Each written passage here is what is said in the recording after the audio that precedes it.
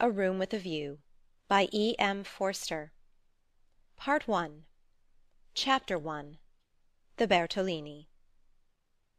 "The Signora had no business to do it," said Miss Bartlett. "No business at all. She promised us south rooms with a view close together, instead of which here are north rooms, looking into a courtyard, and a long way apart. Oh, Lucy!" "And a Cockney besides," said Lucy, who had been further saddened by the Signora's unexpected accent. "It might be London." She looked at the 2 rows of English people who were sitting at the table, at the row of white bottles of water and red bottles of wine that ran between the English people, at the portraits of the late Queen and the late Poet Laureate that hung behind the English people, heavily framed, at the notice of the English Church, Reverend Cuthbert Eager, M.A., Oxon, that was the only other decoration of the wall. "Charlotte, don't you feel too that we might be in London? I can hardly believe that all kinds of other things are just outside. I suppose it is one's being so tired." "This meat has surely been used for soup," said Miss Bartlett, laying down her fork. "I want so to see the Arno. The rooms the Signora promised us in her letter would have overlooked the Arno. The Signora had no business to do it at all. Oh, it is a shame." "Any nook does for me," Miss Bartlett continued. "But it does seem hard that you shouldn't have a view." Lucy felt that she had been selfish. "Charlotte, you mustn't spoil me. Of course you must look over the Arno too. I meant that. The first vacant room in the front." "You must have it," said Miss Bartlett, part of whose travelling expenses were paid by Lucy's mother, a piece of generosity to which she made many a tactful allusion. "No, no, you must have it." "I insist on it. Your mother would never forgive me, Lucy." "She would never forgive me." The ladies' voices grew animated, and, if the sad truth be owned, a little peevish. They were tired, and under the guise of unselfishness they wrangled. Some of their neighbours interchanged glances, and one of them, one of the ill-bred people whom one does meet abroad, leant forward over the table and actually intruded into their argument. He said, "I have a view. I have a view." Miss Bartlett was startled. Generally, at a pension, people looked them over for a day or two before speaking, and often did not find out that they would do till they had gone. She knew that the intruder was ill-bred even before she glanced at him. He was an old man, of heavy build, with a fair shaven face and large eyes. There was something childish in those eyes, though it was not the childishness of senility. What exactly it was, Miss Bartlett did not stop to consider, for her glance passed on to his clothes. These did not attract her. He was probably trying to become acquainted with them before they got into the swim. So she assumed a dazed expression when he spoke to her, and then said, "A view? Oh, a view! How delightful a view is!" "This is my son," said the old man. "His name's George. He has a view too." "Ah!" said Miss Bartlett, repressing Lucy, who was about to speak. "What I mean," he continued, "is that you can have our rooms, and we'll have yours. We'll change." The better class of tourist was shocked at this, and sympathized with the newcomers. Miss Bartlett, in reply, opened her mouth as little as possible, and said, "Thank you, very much indeed. That is out of the question." "Why?" said the old man, with both fists on the table. "Because it is quite out of the question, thank you." "You see, we don't like to take—" began Lucy. Her cousin again repressed her. "But why?" he persisted. "Women like looking at a view. Men don't." And he thumped with his fists like a naughty child, and turned to his son, saying, "George, persuade them." "It's so obvious they should have the rooms," said the son. "There's nothing else to say." He did not look at the ladies as he spoke, but his voice was perplexed and sorrowful. Lucy, too, was perplexed, but she saw that they were in for what is known as "quite a scene," and she had an odd feeling that whenever these ill-bred tourists spoke, the contest widened and deepened till it dealt, not with rooms and views, but with—well, with something quite different, whose existence she had not realized before. Now the old man attacked Miss Bartlett almost violently. Why should she not change? What possible objection had she? They would clear out in half an hour. Miss Bartlett, though skilled in the delicacies of conversation, was powerless in the presence of brutality. It was impossible to snub any one so gross. Her face reddened with displeasure. She looked around, as much as to say, "Are you all like this?" And two little old ladies, who were sitting further up the table with shawls hanging over the backs of the chairs, looked back, clearly indicating, "We are not. We are genteel." "Eat your dinner, dear," she said to Lucy, and began to toy again with the meat that she had once censured. Lucy mumbled that those seemed very odd people opposite. "Eat your dinner, dear. This pension is a failure. To-morrow we will make a change." Hardly had she announced this fell decision when she reversed it. The curtains at the end of the room parted, and revealed a clergyman, stout but attractive, who hurried forward to take his place at the table, cheerfully apologizing for his lateness. Lucy, who had not yet acquired decency, at once rose to her feet, exclaiming, "Oh, oh, why, it's Mr. Beebe! Oh, how perfectly lovely! Oh, Charlotte, we must stop now, however bad the rooms are. Oh!" Miss Bartlett said with more restraint, "How do you do, Mr. Beebe? I expect that you have forgotten us, Miss Bartlett and Miss Honeychurch, who were at Tunbridge Wells when you helped the vicar of St. Peter's that very cold Easter." The clergyman, who had the air of one on holiday, did not remember the ladies quite as clearly as they remembered him, but he came forward pleasantly enough, and accepted the chair into which he was beckoned by Lucy. "I am so glad to see you," said the girl, who was in a state of spiritual starvation, and would have been glad to see the waiter if her cousin had permitted it. "Just fancy how small the world is. Summer Street, too, makes it so specially funny." "Miss Honeychurch lives in the parish of Summer Street," said Miss Bartlett, filling up the gap, "and she happened to tell me in the course of conversation that you have just accepted the living—" "Yes, I heard from mother so last week. She didn't know that I knew you at Tunbridge Wells, but I wrote back at once, and I said, 'Mr. Beebe is—'" "Quite right," said the clergyman. "I move into the rectory at Summer Street next June.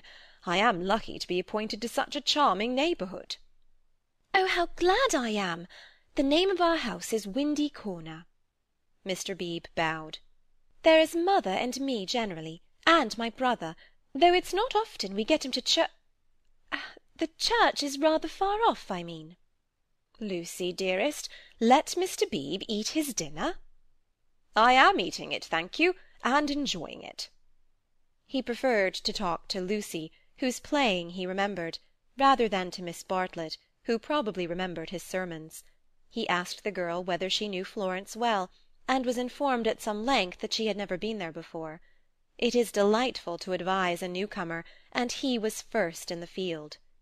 "Don't neglect the country round," his advice concluded. "The first fine afternoon, drive up to Fiesole, and round by Settignano, or something of that sort." "No!" cried a voice from the top of the table. "Mr. Beebe, you are wrong. The first fine afternoon you ladies must go to Prato." "That lady looks so clever," whispered Miss Bartlett to her cousin. "We are in luck." And indeed, a perfect torrent of information burst on them. People told them what to see, when to see it, how to stop the electric trams, how to get rid of the beggars, how much to give for a vellum blotter, how much the place would grow upon them. The pension Bertolini had decided, almost enthusiastically, that they would do. Whichever way they looked, kind ladies smiled and shouted at them, and above all rose the voice of the clever lady, crying, "Prato! They must go to Prato! That place is too sweetly squalid for words. I love it. I revel in shaking off the trammels of respectability, as you know." The young man named George glanced at the clever lady, and then returned moodily to his plate. Obviously he and his father did not do. Lucy, in the midst of her success, found time to wish they did. It gave her no extra pleasure that any one should be left in the cold, and when she rose to go, she turned back and gave the two outsiders a nervous little bow. The father did not see it. The son acknowledged it, not by another bow, but by raising his eyebrows and smiling. He seemed to be smiling across something. She hastened after her cousin, who had already disappeared through the curtains which smote one in the face, and seemed heavy with more than cloth. Beyond them stood the unreliable Signora, bowing good evening to her guests, and supported by "Henry, a little boy, and Victoria, a daughter." It made a curious little scene, this attempt of the Cockney to convey the grace and geniality of the South, and even more curious was the drawing-room, which attempted to rival the solid comfort of a Bloomsbury boarding-house. Was this really Italy? Miss Bartlett was already seated on a tightly stuffed armchair, which had the colour and the contours of a tomato. She was talking to Mr. Beebe, and as she spoke, her long narrow head drove backwards and forwards, slowly, regularly, as though she were demolishing some invisible obstacle. "We are most grateful to you," she was saying. "The first evening means so much. When you arrived we were in for a peculiarly mauvais quart d'heure." He expressed his regret. "Do you, by any chance, know the name of an old man who sat opposite us at dinner?" "Emerson." "Is he a friend of yours?" "We are friendly, as one is in pensions." "Then I will say no more." He pressed her very slightly, and she said more. "I am, as it were," she concluded, "the chaperone of my young cousin Lucy, and it would be a serious thing if I put her under an obligation to people of whom we knew nothing. His manner was somewhat unfortunate. I hope I acted for the best." "You acted very naturally," said he. He seemed thoughtful, and after a few moments added, "All the same, I don't think much harm would have come of accepting." "No harm, of course, but we could not be under an obligation." "He is rather a peculiar man." Again he hesitated, and then said gently, "I think he would not take advantage of your acceptance, nor expect you to show gratitude. He has the merit, if it is one, of saying exactly what he means. He has rooms he does not value, and he thinks you would value them. He has no more thought of putting you under an obligation than he thought of being polite. It is so difficult, at least I find it difficult, to understand people who speak the truth." Lucy was pleased, and said, "I was hoping that he was nice. I do so always hope that people will be nice." "I think he is, nice and tiresome. I differ from him on almost every point of any importance, and so I expect, I may say I hope, you will differ. But his is a type one disagrees with rather than deplores. When he first came here, he not unnaturally put people's backs up. He has no tact and no manners. I don't mean by that he has bad manners. And he will not keep his opinions to himself. We nearly complained about him to our depressing Signora, but I am glad to say we thought better of it." "Am I to conclude," said Miss Bartlett, "that he is a Socialist?" Mr. Beebe accepted the convenient word, not without a slight twitching of the lips. "And presumably he has brought up his son to be a Socialist too?" "I hardly know George, for he hasn't learned to talk yet. He seems a nice creature, and I think he has brains. Of course he has all his father's mannerisms, and it is quite possible that he too may be a Socialist." "Oh, you relieve me," said Miss Bartlett. "So you think I ought to have accepted their offer? You feel I have been narrow-minded and suspicious?" "Not at all," he answered. "I never suggested that." "But ought I not to apologize, at all events, for my apparent rudeness?" He replied with some irritation that it would be quite unnecessary, and got up from his seat to go to the smoking-room. "Was I a bore?" said Miss Bartlett, as soon as he had disappeared. "Why didn't you talk, Lucy? He prefers young people, I'm sure. I do hope I haven't monopolized him. I hoped you would have him all the evening as well as all dinner-time." "He is nice," exclaimed Lucy. "Just what I remember. He seems to see good in every one. No one would take him for a clergyman." "My dear Lucia!" "Well, you know what I mean. And you know how clergymen generally laugh. Mr. Beebe laughs just like an ordinary man." "Funny girl! How you do remind me of your mother! I wonder if she will approve of Mr. Beebe." "I'm sure she will, and so will Freddy." "I think every one at Windy Corner will approve. It is the fashionable world. I am used to Tunbridge Wells, where we are all hopelessly behind the times." "Yes," said Lucy despondently. There was a haze of disapproval in the air, but whether the disapproval was of herself, or of Mr. Beebe, or of the fashionable world at Windy Corner, or of the narrow world at Tunbridge Wells, she could not determine. She tried to locate it, but as usual she blundered. Miss Bartlett sedulously denied disapproving of any one, and added, "I am afraid you are finding me a very depressing companion." And the girl again thought, "I must have been selfish or unkind. I must be more careful. It is so dreadful for Charlotte, being poor." Fortunately one of the little old ladies, who for some time had been smiling very benignly, now approached and asked if she might be allowed to sit where Mr. Beebe had sat. Permission granted, she began to chatter gently about Italy, the plunge it had been to come there, the gratifying success of the plunge, the improvement in her sister's health, the necessity of closing the bedroom windows at night, and of thoroughly emptying the water-bottles in the morning. She handled her subjects agreeably, and they were perhaps more worthy of attention than the high discourse upon Guelphs and Ghibellines which was proceeding tempestuously at the other end of the room. It was a real catastrophe, not a mere episode, that evening of hers at Venice, when she had found in her bedroom something that is one worse than a flea, though one better than something else.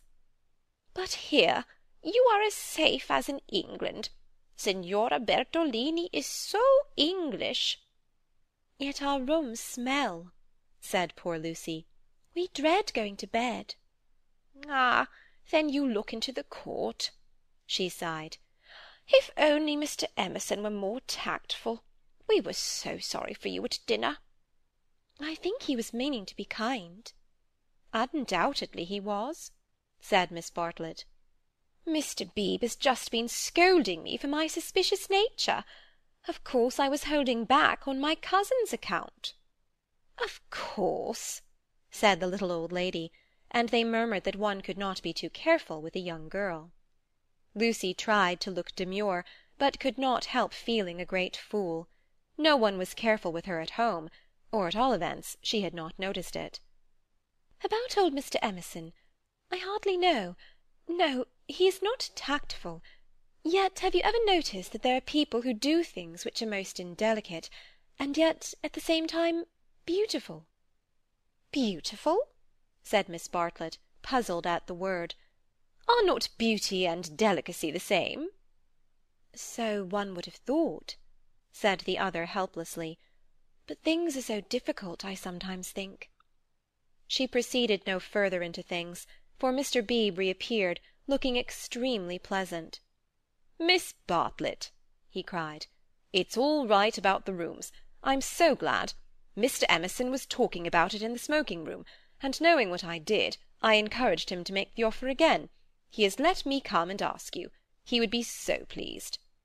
"Oh, Charlotte!" cried Lucy to her cousin, "we must have the rooms now. The old man is just as nice and kind as he can be." Miss Bartlett was silent. "I fear," said Mr. Beebe after a pause, "that I have been officious. I must apologize for my interference." Gravely displeased, he turned to go. Not till then did Miss Bartlett reply, "My own wishes, dearest Lucy, are unimportant in comparison with yours. It would be hard indeed if I stopped you doing as you liked at Florence, when I am only here through your kindness. If you wish to turn these gentlemen out of their rooms, I will do it. Would you then, Mr. Beebe, kindly tell Mr. Emerson that I accept his kind offer, and then conduct him to me, in order that I may thank him personally?" She raised her voice as she spoke, It was heard all over the drawing-room, and silenced the Guelphs and the Ghibellines. The clergyman, inwardly cursing the female sex, bowed and departed with her message. Remember, Lucy, I alone am implicated in this. I do not wish the acceptance to come from you. Grant me that at all events. Mr. Beebe was back, saying rather nervously, "Mr. Emerson is engaged, but here is his son instead." The young man gazed down on the three ladies, who felt seated on the floor, so low were their chairs. "My father," he said, "is in his bath, so you cannot thank him personally, but any message given by you to me will be given by me to him as soon as he comes out." Miss Bartlett was unequal to the bath. All her barbed civilities came forth wrong and first. Young Mr. Emerson scored a notable triumph to the delight of Mr. Beebe and to the secret delight of Lucy. "Poor young man," said Miss Bartlett, as soon as he had gone. "How angry he is with his father about the rooms! It is all he can do to keep polite." "In half an hour or so your rooms will be ready," said Mr. Beebe. Then, looking rather thoughtfully at the two cousins, he retired to his own rooms, to write up his philosophic diary. "Oh dear!" breathed the little old lady, and shuddered as if all the winds of heaven had entered the apartment. "Gentlemen sometimes do not realize—" Her voice faded away, but Miss Bartlett seemed to understand, and a conversation developed, in which gentlemen who did not thoroughly realize played a principal part. Lucy, not realizing either, was reduced to literature. Taking up Baedeker's Handbook to Northern Italy, she committed to memory the most important dates of Florentine history, for she was determined to enjoy herself on the morrow. Thus the half-hour crept profitably away, and at last Miss Bartlett rose with a sigh and said, "I think one might venture now. No, Lucy, do not stir. I will superintend the move." "How you do everything," said Lucy. "Naturally, dear. It is my affair." "But I would like to help you." "No, dear." Charlotte's energy, and her unselfishness. She had been thus all her life, but really on this Italian tour she was surpassing herself. So Lucy felt, or strove to feel. And yet there was a rebellious spirit in her which wondered whether the acceptance might not have been less delicate and more beautiful. At all events, she entered her own room without any feeling of joy. "I want to explain," said Miss Bartlett, "why it is that I have taken the largest room. Naturally, of course, I should have given it to you, but I happen to know that it belongs to the young man, and I was sure your mother would not like it." Lucy was bewildered. "If you are to accept a favour, it is more suitable you should be under an obligation to his father than to him. I am a woman of the world, in my small way, and I know where things lead to. However, Mr. Beebe is a guarantee of a sort that they will not presume on this." "Mother wouldn't mind, I'm sure," said Lucy, but again had the sense of larger and unsuspected issues. Miss Bartlett only sighed, and enveloped her in a protecting embrace as she wished her good night. It gave Lucy the sensation of a fog, and when she reached her own room, she opened the window and breathed the clean night air, thinking of the kind old man who had enabled her to see the lights dancing in the Arno, and the cypresses of San Miniato, and the foothills of the Apennines, black against the rising moon. Miss Bartlett, in her room, fastened the window-shutters and locked the door, and then made a tour of the apartment to see where the cupboards led, and whether there were any oubliettes or secret entrances. It was then that she saw, pinned up over the washstand, a sheet of paper, on which was scrawled an enormous note of interrogation, nothing more. "What does it mean?" she thought, and she examined it carefully by the light of a candle. Meaningless at first, it gradually became menacing, obnoxious, portentous with evil. She was seized with an impulse to destroy it, but fortunately remembered that she had no right to do so, since it must be the property of young Mr. Emerson. So she unpinned it carefully, and put it between two pieces of blotting-paper to keep it clean for him. Then she completed her inspection of the room, sighed heavily, according to her habit, and went to bed. End of chapter 1.